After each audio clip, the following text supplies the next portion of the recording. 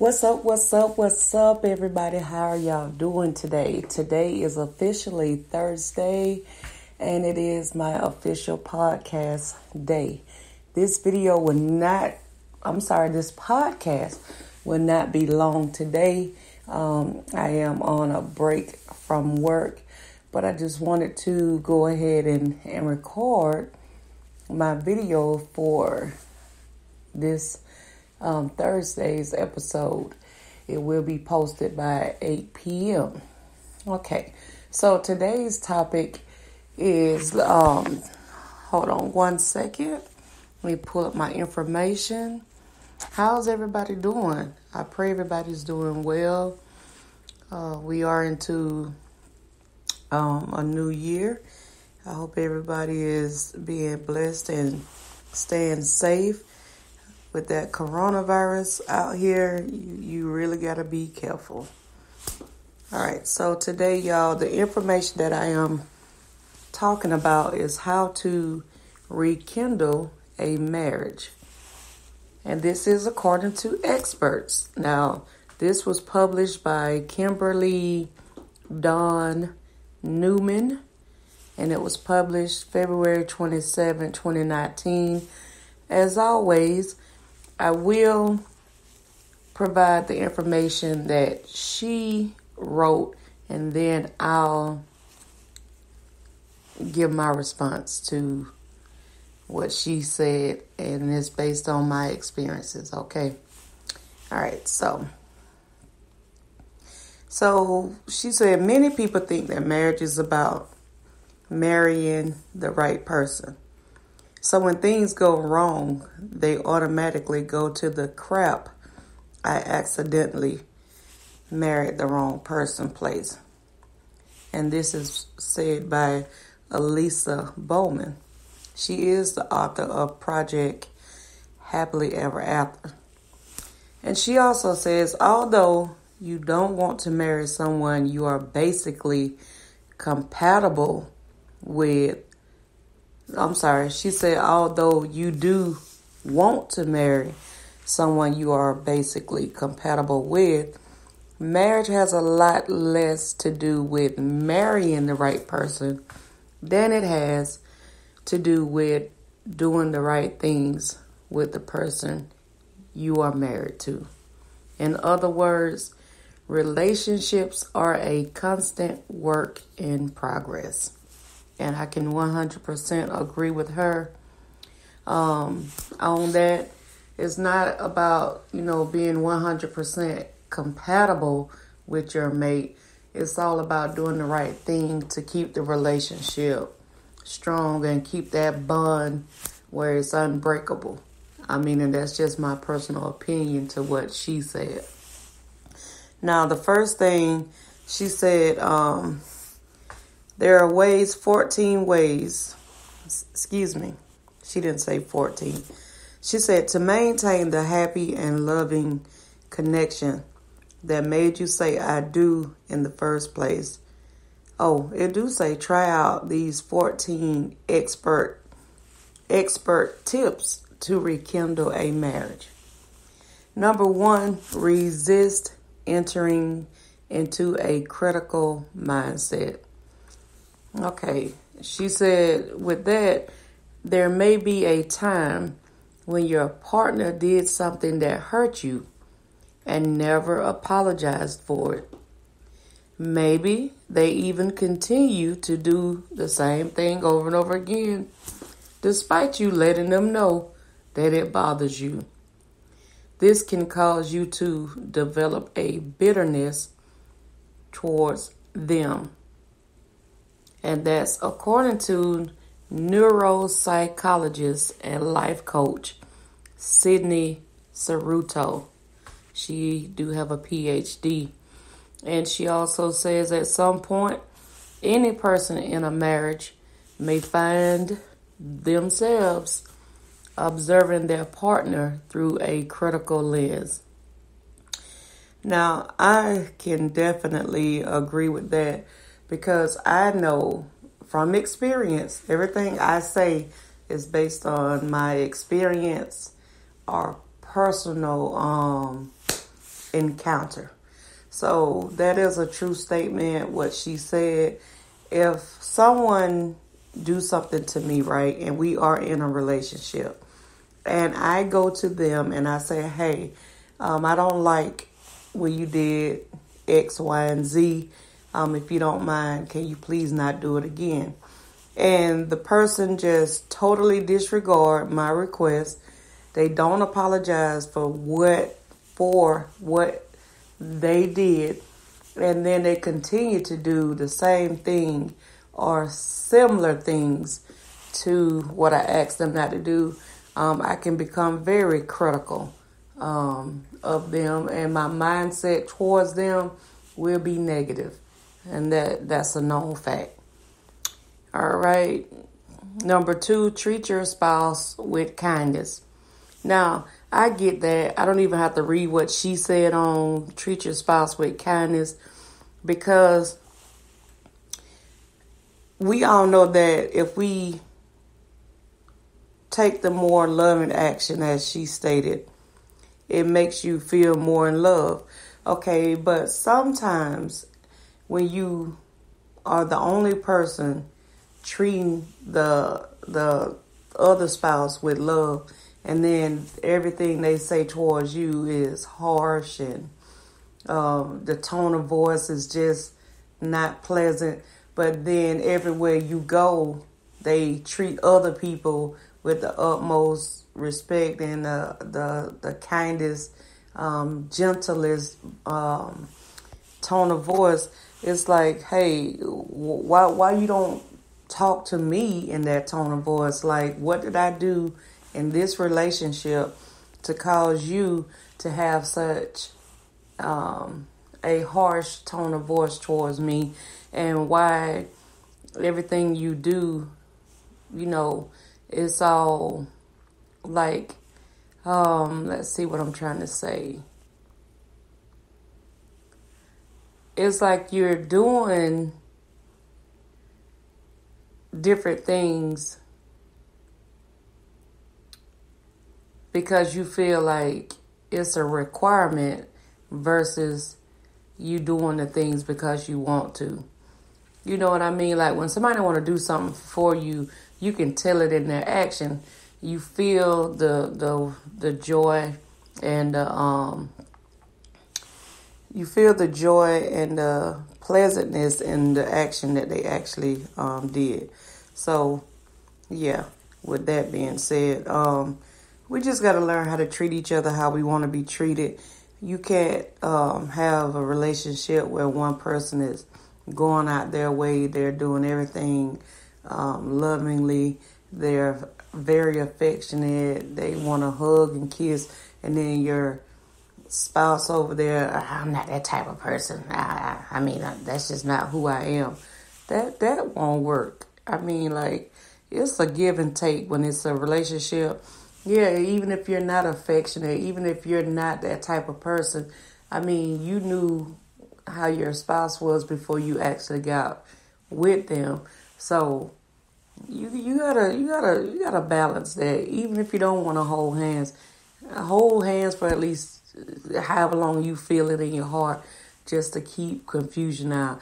If you don't like to kiss anyway, just to make your other significant other spouse feel loved. I mean, that's a whole nother topic. Boy, listen, my podcast gonna have so many episodes because it's just so many things when it comes to relationships and life. Man, it's never ending. All right, so we're going to skip around. We're not going to hit all 14 because I don't have time. Okay, it says reflect on what you love and appreciate in your partner. That's a good trait to focus on. That is a good tip. What qualities about your spouse do you admire or feel amused by? If you like that they're adventurous, keep sharing new activities, Dr. Cerruto suggests. If you enjoy their playfulness in your communication, encourage bantering and the sharing of new ideas. If you value that they're warm and affectionate, make sure to connect with them each day rather than getting caught up in other quotidian things.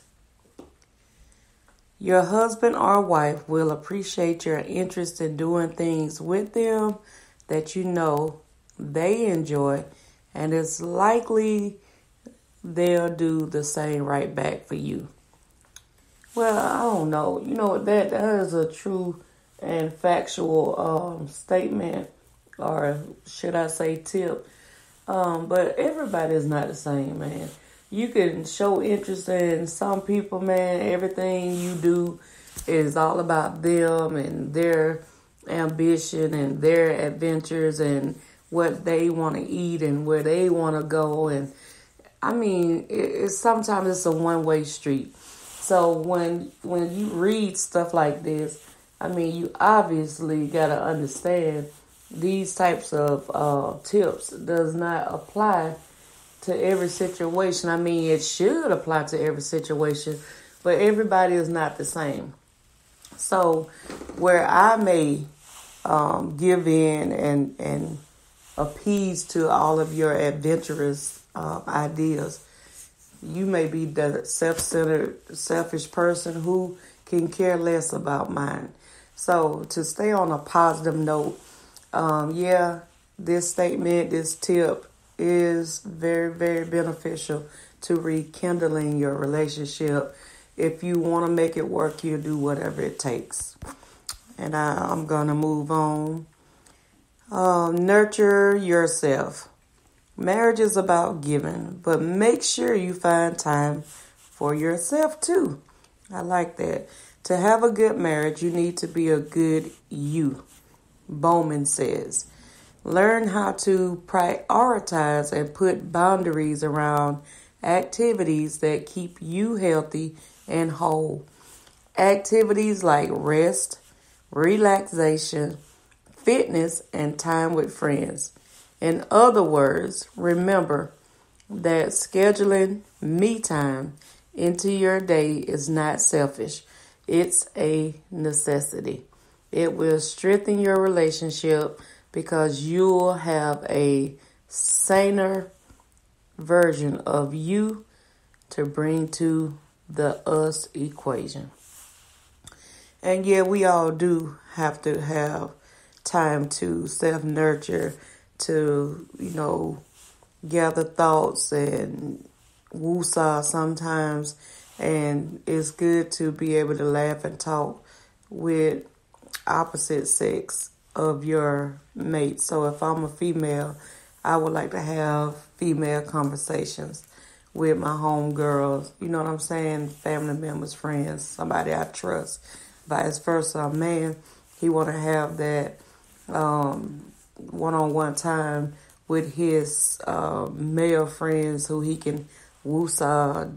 And if he drink, he like to drink and chill with his homeboys. So, I mean, if you're in a healthy relationship and everything is going accordingly how it should, and when I say that, meaning there's no deception, infidelity, there's trust and honesty in the relationship, then by all means, I totally 100% agree with that. You gotta keep yourself healthy, keep yourself feeling good, looking good. Because if something, Lord, forsake, if something happens with you and your spouse, you would hate to know that you wasted all that time and energy into that person only to find out you let yourself go. So yeah, I agree with that. Define your problems. Okay, let's see what time it is. Make sure I'm not going over my break. I am at work. All right, define your problems. Spend some time looking at your relationship and figure out which parts work and which parts don't. Bowman suggests that you take a moment to imagine a perfect day in your perfect relationship. what would this look like? How would you and your partner interact? Then create a plan of how you might get from point A, your current reality, to point B, that perfect day. Write it down if you need to. Then start breaking the issues into bite-sized pieces and tackling them one at a time. I 100% agree. You got to define the problems in your relationship, because at the end of the day, if everybody sit around and hold in how they really feel instead of expressing how they feel, then I can assure you, you will not get to the meat of the problem. So if I sit around and I'm like, oh, I just can't stand this about him, I can't stand this about her, and then never, get to the point where, you're not going to like everything about a person, no matter who it is, whether it's family member, friends, relationship. But at the end of the day, you're going to be like, okay, in this marriage, in this relationship, in order for us to go further and to have an enjoyable relationship, I need to address some things that really do bother me, and vice versa. The opposite, the significant other should do the same. That way, you don't have all this stuff just building, and then, you explode. That's never good. Never, ever good. Because usually when a person explode, it end up in a relationship being severed. Everybody going their own way. So make a financial plan together. Just speaking on that real quick, because my time is almost up. You should definitely make a financial plan. You can't have one person who is a spender. They spend, never budgeting and blowing all the money. And then you are over here on the other hand, you're trying to save for rainy days, or just to be a person who don't just blow money. If you're a person who is very frugal with money, then you don't want to just blow money. Every penny you get, you trying to find something to do with the money. That's not good. And in today's time, with the 2021 years, I really think that everybody should focus on saving, putting back as much money as they can. Me personally, pay bills and anything extra, put it up. Now, I'm not telling you not to enjoy your life, because you need to take time out to enjoy your life, especially in a relationship. You should plan things that you and your spouse can do together. But what I'm saying is, every penny you get should not go towards going out blowing your money. I mean, pay bills, save. So, I don't know. Let's see.